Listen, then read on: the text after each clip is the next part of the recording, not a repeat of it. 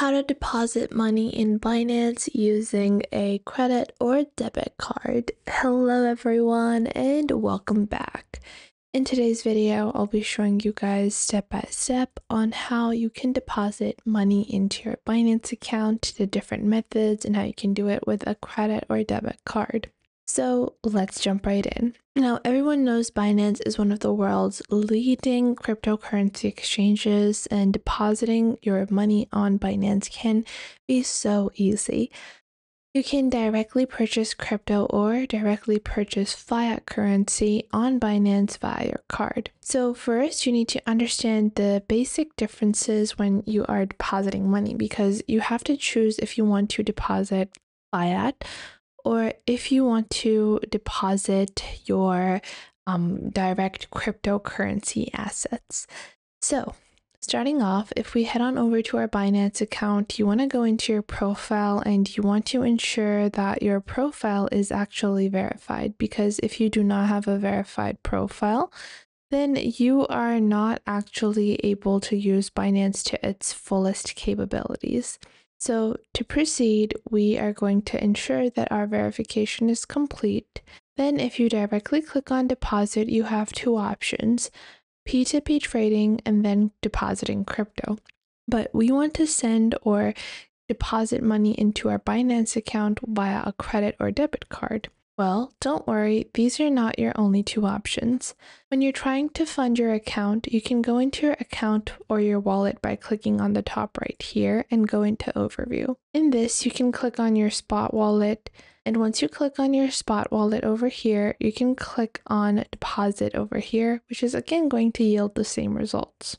However, if you close this up and you go into your Binance homepage, click on Buy Crypto on the top left, then you can see your buying and selling option.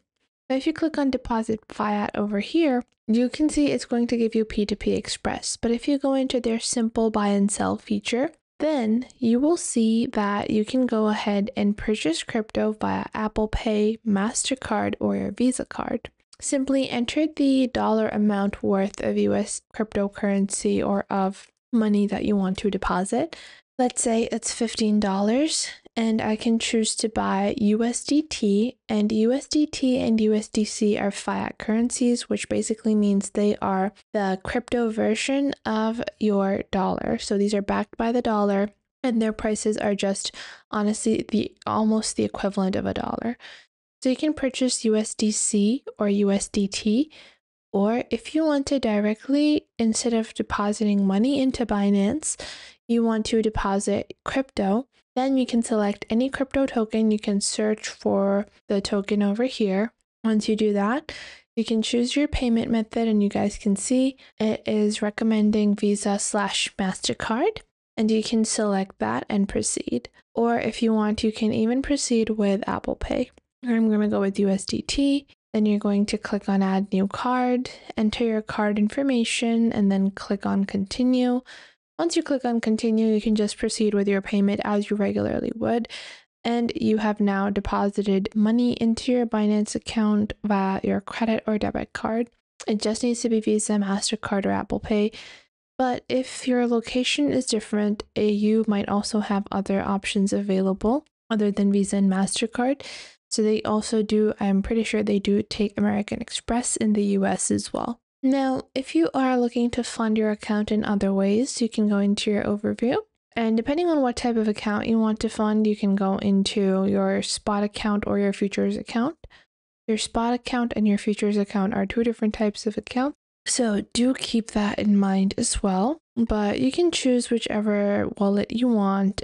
You can click on Fund, or you can click on Swap or Transfer in your futures account and transfer your funds from your spot account to your futures account. Once we've actually deposited money into our Binance account, we can proceed with trading this. Now, not only can you buy crypto directly from Binance, but you can even do a weekly interval. So if you want, you can proceed with their recurring buy feature over here and choose to recurringly buy a certain cryptocurrency token via your card at a certain interval over and over again. You might say, Hey, what's the purpose of that? Well, if you're looking for investments, then this might be a great way for you to build up some reasonable or a substantial balance in a token, and then you can choose to trade that token. Ideally, it's better to directly trade instead of setting up recurring buy. However, if you find that purchasing crypto or purchasing from your debit or credit card is too expensive, you can go into trade and go into P2P. P2P transfers give you a better price than the market average. You can select your payment method, so you can actually select any type of payment method you prefer, and then search for the available order limit, and then you can search for the price and the tokens that you're looking to purchase. And you can purchase fiat via this method as well.